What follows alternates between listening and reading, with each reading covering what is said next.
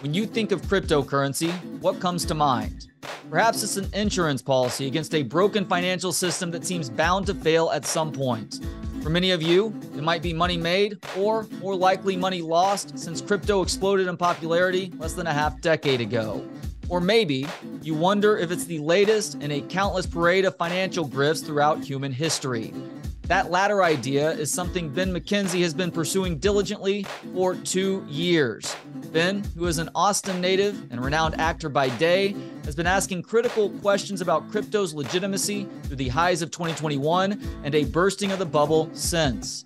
And he's written a book about it, co-authored with Jacob Silverman. It's already achieved New York Times bestseller status less than a month since its release. It's called Easy Money, Cryptocurrency, Casino Capitalism, Golden Age of Fraud. Ben, thank you so much for the time. How you doing today?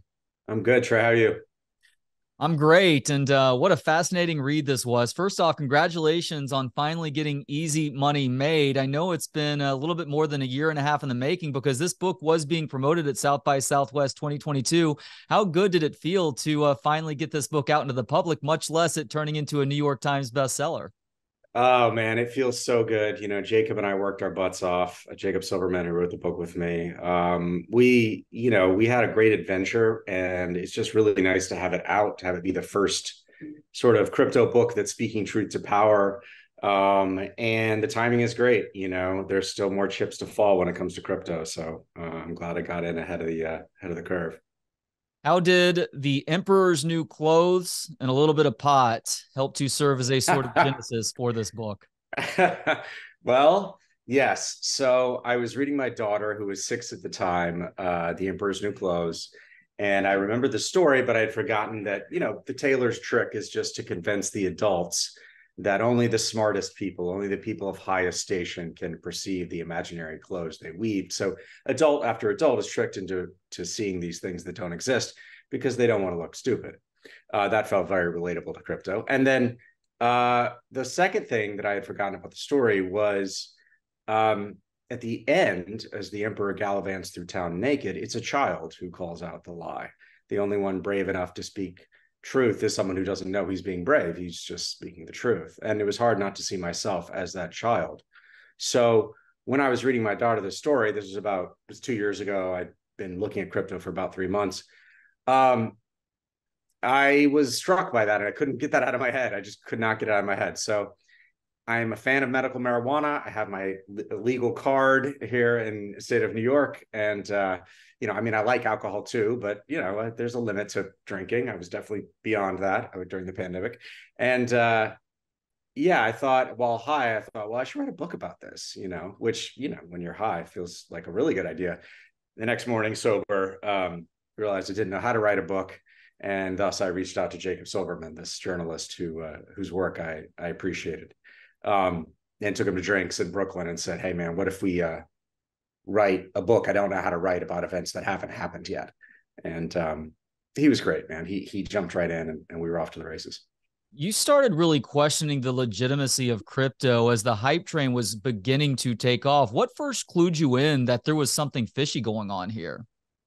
Well, it was being marketed so hard in 2021 in particular, that anything that's being sold as like the future of any financial product in which they're trying to sort of give you FOMO, trying to sort of, you got to buy it and you got to buy it now, is, that's a bit of a tell. I would say, honestly, the first word I stumbled on was the word currency. I have a degree in economics, and I was a little rusty, 20 years old, but I was pretty sure that one of the things you could do with money is buy stuff. And, with crypto, you couldn't buy anything. You could trade it and hope to the price would go up, and you could cash out and make real money off of that investment. But investment and money are, very different things. You use money to invest, but investments are regulated under the Securities and Exchange Commission. But these cryptos looked more like unregulated, unlicensed securities that really hadn't been properly classified as such. And so, they're being sold to the general public. There's no investor protection. They're being sold through overseas exchanges like FTX, like Binance. The red flags were just I remember thinking I was crazy, and somebody, I forget who clued me into this. Somebody told me you should just go to the SEC's website. There's a page for red flags for Ponzi schemes. So I did, and there are 7 red flags for Ponzi schemes, and crypto checks off 5, arguably 6 of the 7. That was a real kind of holy shit moment, if you'll excuse my French. So yeah, I included the chart at the red flags in the book. But yeah, once I started going in, I just couldn't get it out of my head because it was so obvious to me. You're welcome to use whatever language you need right now. I'm happy to censor it before it airs on the ESPN radio show tonight. So I'm glad you talked about that, because something that I've done for going back almost a decade now is covered South by Southwest. I hit whatever red carpets I can, cover panels, and also trying to speak with as many people as I can. And typically, as you're well aware, not only as a native of this great city, but someone who has now participated in it, South by Southwest is always operating on at least a couple of different themes. And one of those themes always has to do with the convergence of humans and technology. And in 2022, when you and Jacob had your panel discussion, by the way, I couldn't make it for whatever reason. I'm very frustrated that more people weren't attending that session. Shame on everyone that year for buying in the hype train. But one of the big subjects that year was how cryptocurrency and blockchain was about to change everything for society. And so I went around asking people just to try and find out more about this, because I knew very little. What exactly is cryptocurrency and blockchain, and how are they going to make things that much better? I spoke with everyone from Roman Coppola to one of the guys from Run DMC, but nobody could tell me exactly why this was going to be such a game changer. Donald Glover came the closest, and he was honestly much more toned down about what its potential was for the future, which is why I was so intrigued by what you and Jacob were doing. You were 2 guys who were asking, I think, legitimate questions in this sea of hysteria. So I guess I set that up to ask, just how weird was your 2022 South by experience? Because based on this book, it was wild, man. It was wild, man. Yeah, the chapter devoted to that experience is entitled "South by Southwest, the CIA, and the 1.5 trillion that wasn't there." Yeah, we got like recruited by guys who said they were CIA agents. Very questionable as to whether this was true, but it led to a debaucherous night out, as you do, getting drunk with the CIA. The next morning, I stumbled into almost literally stumbled into this guy named Alex Mashinsky, who was the CEO of a crypto company called Celsius. Interviewed him. I asked him how much real money was in crypto. He said 10 to 15%. The rest was speculation, which made my blood run cold, right? At the time, crypto was worth supposedly $1.8 trillion. So, give or take, that means 1.5 trillion isn't there. Hence the subtitle of the book. I mean, the title of the chapter. And yeah, sure enough, Alex Mashinsky, the guy I interviewed, Celsius went bankrupt 4 months later. Mashinsky's now been indicted for fraud, as well as sued by the CFTC and the SEC and the New York AG. I mean, we visited the biggest Bitcoin mine in the country, which is in Rockdale, as you probably know. It was a pretty wild experience. I mean, getting back to sort of what you're talking about with like people in the entertainment industry who are kind of swallowing the hype. I mean, look, some of them who were endorsing these things were being paid in real money to convince you to take your real money and turn it into something else. So I'm not impugning their motives, but like how it works is fairly simple. As for the others who like were sort of caught up in the hoopla, I think there were people who really, artists and entertainers were being told that crypto and particularly NFTs were going to like allow them to make money because they would own, the original NFT, kind of receipt for the NFT on the blockchain. And therefore, every time it was being sold, you'd make a little piece of it. And crypto was really good at sort of being both very grandiose and very vague in its marketing. So it was like, it's going to change everything. It's going to democratize and decentralize our financial structure. It's going to make everybody rich as well. When there's easy money out there, macroeconomically speaking, when interest rates are at 0, which they were, and would only start to go up just a few months later, it's pretty easy. People just tend to gamble with the money that they're given. And all these companies get started that don't really have products, don't really have revenue streams. And, it's all fine, well and good. But, then the Fed starts raising interest rates and kablooey, the whole thing blows up. Yeah, you did mention visiting that old Alcoa aluminum plant in Rockdale that had been turned into the largest crypto mining facility in the US. What did you learn from that trip? It was really fascinating. Yeah. So it's a shuttered Alcoa aluminum smelting plant. And the reason it was appealing to the Bitcoin miners is that it can handle a lot of payload from the grid. It's connected to the grid in a very significant way. And so you go out there and it's just sort of warehouse after warehouse. These are like football field size warehouses of computers stacked, on top of one another, hundreds of feet in the air, just endlessly running over and over and over again. They're what's called mining Bitcoin, which means they're basically performing simple mathematical calculations over and over and over again on the random chance that they'll be correct and they will be rewarded with a Bitcoin. So it's a very energy intensive. Yeah, you're shaking your head, and that's exactly right. It was dystopian. I mean, you go in there and first of all, one of the warehouses was, you would step into this room where they're just stacked, to the ceiling, and the only vent is is up in the ceiling, and it's probably 105 degrees in there, and there's this weird digital buzz sound, like but like imagine that with millions of different computers. It was dystopian. And I talked to the guy running it at the time. I don't think he's there anymore, but he was saying, well, we're bringing jobs into this into Rockdale, which, look, I mean, I'm pro jobs. Who's anti jobs? But it didn't feel sustainable. It felt like, eventually this was going to go sideways.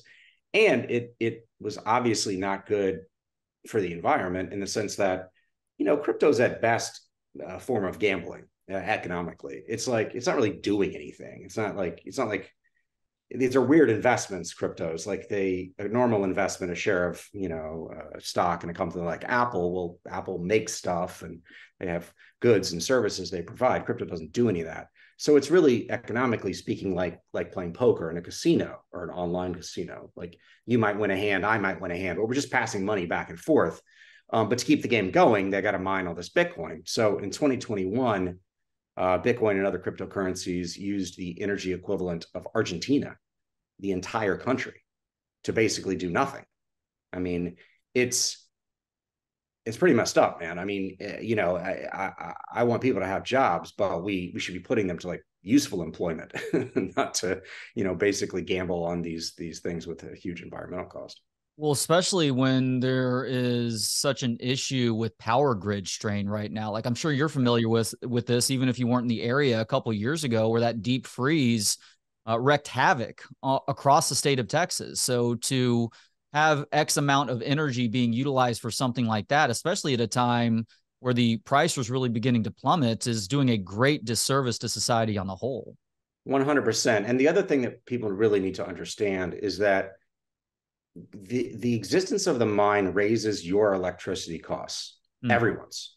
It forms the base layer of the costs there. So you are paying more in electricity. Every citizen of the state of Texas is paying more to as a result of this crypto mine existing there. Now, they'll tell you that's not true, and they'll try to confuse you and do all sorts of stuff, but that's just undeniably true. You can ask anyone who has any sort of understanding of the energy industry. So if you believe, like I do, that crypto serves no useful purpose, that at best it's zero sum, and really it's sort of negative sum because of all the crime it facilitates and the environmental damage, and et cetera, et cetera. If you believe that, then this is kind of ridiculous that it got so big, that it's still around. There's a group in Rockdale that's very much against this, group of citizens, and they're protesting and being very vocal online. I mean, I think that tells you everything you need to know. You're supposedly saving the city, and yet members of that city and that community don't want you there. I think finally, now that the price has gone down and some of the fraudsters are coming to light, we're seeing, the more unpleasant side. But to go there and just to not sense that it was ever going away was pretty frightening. So shortly after y'all attended South by Southwest 2022, you actually went to the annual Bitcoin conference in Miami, which had pretty much every mover and shaker in the industry in Miami at that time, and then some, from Peter Thiel throwing $100 bills off the stage to Aaron Rodgers and a lot of people in between. And a seminal moment at the conference that year, which would have been last year, was an issuance of El Salvador's Bitcoin bond. But after the conference, you and Jacob, I believe, went to El Salvador, visiting everywhere from Bitcoin Beach to Bitcoin City and even the El Salvador Denny's.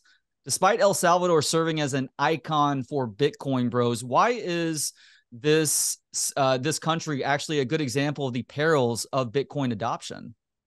Yeah, that's a great question. So we did go to El Salvador, the only country in the world trying to use Bitcoin as real money. And it was a fascinating exercise in sort of the rubber hitting the road and the reality of what crypto does in real life, or maybe more to the point, doesn't do. The pitch in El Salvador was pretty simple. This young guy, this sort of crypto bro president, who would take to the stage wearing a backwards baseball cap, Nayib Bukele, he sort of all of a sudden the previous year in the summer of 2021 said, El Salvador is going to accept Bitcoin as legal tender in 3 months in September. We're going to build this system called the Chivo, which means cool in slang in Spanish. We're going to build the system on top of Bitcoin. And basically the pitch is you can use it to send money back home for remittances. And there's 2 to 3 million people of Salvadoran descent that live in the United States. The money they send home is the foundation of the economy. I would argue it's like 25% of the economy. You're talking about a fairly poor country. The average Salvadoran makes about $400 a month. And so they need that money from their relatives, and people are sending money back home through, MoneyGram and Western Union. And the pitch from Bukele was, well, we can avoid all that. You won't have to pay the fees. The government will take a tiny piece of the volume. It'll be a win-win, which, look, like most things with crypto, it sounds good. It sounds great. Well, what happened? The day the law went into effect, the price of crypto crashed, which is fascinating. If you consider that it's a somewhat unregulated market, it might have been front running. Anyway, crashed. The system failed like repeatedly all over the place. Salvadorans were given $30 worth of Bitcoin. Like everyone was just given this to sort of like encourage them to use the system. A lot of people had their IDs ripped off. Somebody used their dog to like get the $30 because the system was so dysfunctional. So what happened? Basically, nobody uses it. Less than 2% of remittances use Chivo. But and that's the government's own figures. You can check me on that. But really, and it's being ignored by the vast majority of the populace who, El Salvador's dollarized. So that 70% of the country doesn't have a bank account. 70% of the economy is conducted in cash. And that hasn't changed with crypto. These folks don't have money to gamble with, so they need every dollar they have. They're not gonna gamble with crypto. What crypto is useful for is criminal activity like money laundering. It's useful for the drug trade, some of which runs through El Salvador. So corruption's not new in El Salvador, but Bukele is an interesting character, and I think crypto was definitely helpful for him to sort of encapsulate it too. Bukele has basically declared martial law in the country, and El Salvador now sports the highest murder rate and the highest incarceration rate in the world. And it's also the only country, that's trying to use cryptocurrency. So if crypto is this emancipatory new form of currency, it's awfully inconvenient that it's also the country where everybody's getting jailed. That could be, correlation is not causation, but it's an unpleasant fact that I think crypto boosters should keep in mind when, I think we should keep in mind when crypto boosters are talking to us. Yeah, much like with the crash, I feel like that is, like you, is more synchronistic than coincidental there. Now, you also interviewed Sam Bankman-Fried before he was taken down by the feds, before he and FTX were taken down by the feds. Hilarious picture that you include in the book, by the way, the awkwardness there. But what was that like to speak with him, and what really resonated with you about that conversation after the fact? It was one of the strangest hours of my life. The title of that chapter is "The Emperor is Butt Ass Naked."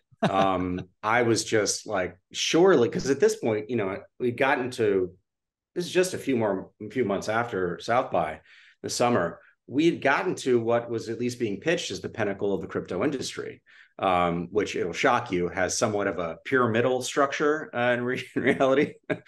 So we worked our way to the top, and I'm thinking, well, if anybody can give me a good answer as to what crypto does, it's got to be this guy. I mean, this guy's being pitched as, Sam is all over TV. Celebrities were shilling for FTX. He was on Capitol Hill. He was having his ass kissed by everyone, really. I figured he's got to be able to give me some satisfying answers, and he just couldn't. I mean, to basic questions like, give me one company, give me one coin project that does anything. And he hemmed and hawed. He talked about remittances. I just come from El Salvador, obviously, and I was like, bullshit. And then he mentioned a coin called Solana, or a blockchain / coin. And the blockchain shut down all the time. It's like not worked over a dozen times. And he happened to own a lot of it, to the point where it was jokingly referred to as one of Sam's coins. So I thought that was awfully convenient.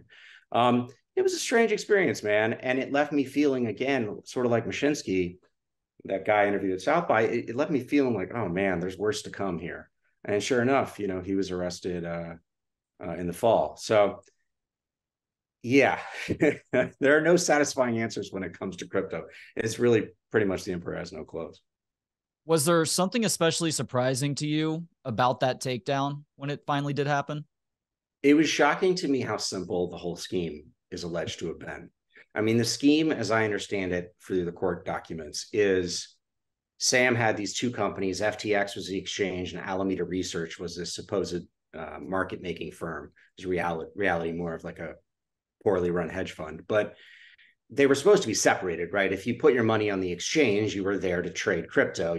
But instead, what he's alleged to have done is instruct one of his lieutenants to change a single number in millions of lines of code, which created a secret backdoor where he could basically steal his customers' money. So that's what you're talking about with crypto. Like when they say trust the code, code doesn't fall from the sky. People write code. And so what you're saying is you're trusting the people that write the code. But if those people are, operating in basically a seemingly consequence-free environment, right? They're in the Bahamas in a penthouse and, it seems like everything's going great. Then, you're relying on some kid to have your best interest at heart, right? I mean, we'll see what happens with the court case, but it was really shocking just how simple, quite frankly, dumb the whole thing was. I did not see that coming, but it's only fitting, I have to say, when it comes to crypto. You've obviously acted in front of crowds for years now. Was it any more nerve-wracking to testify in front of the Senate Banking Committee near the end of 2022 about this collapse? It really was. I mean, I had been sort of pushing behind the scenes to get a hearing to really show the other side of crypto, because all you were getting in 2021 and even the first half of 2022 was the industry had given Washington so much money that there were these hearings where they would just be kissing the ass of whoever the crypto industry was putting forward, including Sam Bankman-Fried. There's some great clips of him. Thank you, Mr. Bankman-Fried, for running a safe way of, it's like, oh my God. So, I've been pushing for months, but of course it only really came about once his empire fell apart. So yeah, to finally being able to get up there and deliver, you only get 5 minutes to speak, but you can put in a longer piece of written testimony. It was very satisfying. It felt like the culmination of a journey that had begun, well, actually where I'm talking to you from here in my tiny little office in Brooklyn, 600 square feet, and had gone all over the world. And then I'd sort of come full circle back to America to try to, desperately get somebody in power's attention. It was a pretty surreal moment, but also one that was, deeply satisfying. So this book is so good from beginning to end. I mean, I'm having to cherry pick some moments right now to talk with you about, but it really is the definition of a page turner, not just because you provide some great information and interesting stories from this very seedy world, but you also do a great job of weaving in your own personal narrative in pursuit of information in the process. I'm curious, is there maybe a plan down the road to try and do something like The Big Short did with the 2008 crisis? Because I feel like there is a ton of potential there. Yeah, it's funny you should mention that. Yeah, I mean, I recorded a lot of these conversations on camera, so I'm putting together a documentary, which I think will be a comedy. I'm not sure. Yeah, dark It's comedy, definitely yeah, dark comedy. And yeah, I mean, I'm open to all of that stuff. I think of, I think of crypto, it's like subprime but dumber. So it's like, if The Big Short were even more gonzo, I think that's what you get with crypto. But yeah, let's hope it happens. Well, in a fictionalized version of this story, who plays you? Oh, that's my favorite part. There is a character named Ben McKenzie, but he's played by Ryan Gosling. I think it's only fitting for my career, who, by the way, is fantastic as Ken in the new Barbie movie. I highly recommend it. Really wonderful. That movie is so good. Haters gonna hate, but come on, guys. We're talking about a fantasy satire. What did you expect with some of the outrageous ways in which they tackle certain issues? But the message in the end was a phenomenal one. That's such a good movie. I love it. I will die on that hill. Barbie, one of the best movies of the year. Yeah, look, man, maybe I play myself, but I honestly can't stop laughing about the idea of somebody else playing me, and maybe I get to direct them, and I'm like, no, make me less cool. Like, we're gonna have to make Gosling shorter. We're gonna make him a little less pretty. Yeah, let's see. I hope I can make it happen. All right, last question, because you are one of those people that Austinites love to embrace, because you are an Austin native. How much of an Austin guy are you? Well, you played Texas high school football here, for Pete's sake. So even though you don't live here now, you obviously visit from time to time. Your parents still live here. What do you love about Austin? Oh man, I don't even know where to begin. I mean, growing up in Austin was truly it was an incredible childhood. I mean, yeah, I went to Cassis Elementary, Austin High School. Did manage to start for the Maroons there, and we made the playoffs only to get crushed in the first round. But hey, man, we were in the game. Obviously I love the food. The food is incredible. I love the music. I just like, and I think Austin can hang on to this. I'm a little bit worried about it's losing a little bit of this, but just like the vibes, man. I mean, people are just nicer and more chill and creative, and there's a real sense of community. And a real sense of energy with UT there. So yeah, I love everything about Austin. I love going back. My folks are still there, but yeah, it was just a magical place to grow up. Does that hatred for Westlake football still run deep? Well, I grew up with Drew Brees. He and I were the same class, and we went to middle school together. And then, of course, he went to Westlake and beat the living heck out of us. But he's a great guy. Yeah. And so, yeah, we occasionally text. I'm sure when I see him next, he'll give me grief for it. He is Ben McKenzie, an actor, Austin native, of course, and now a New York Times bestselling author. The new book is Easy Money, Cryptocurrency, Casino Capitalism, and the Golden Age of Fraud. You can get it now wherever books are sold. Ben, thank you so much for the time today, and thank you for this book. Hugely important, hugely informative, and also very entertaining at the same time. Man, I can't thank you enough, Trey. This has been really, really fun. Thanks, man. Thanks to Gentleman Jesus for the intro and outro music. Hear more of his work at gentlemanjesus.com. Thanks to you for hanging out. For more of the show and to connect on social media, visit booksonpod.com. Talk to you next time on Books on Pod.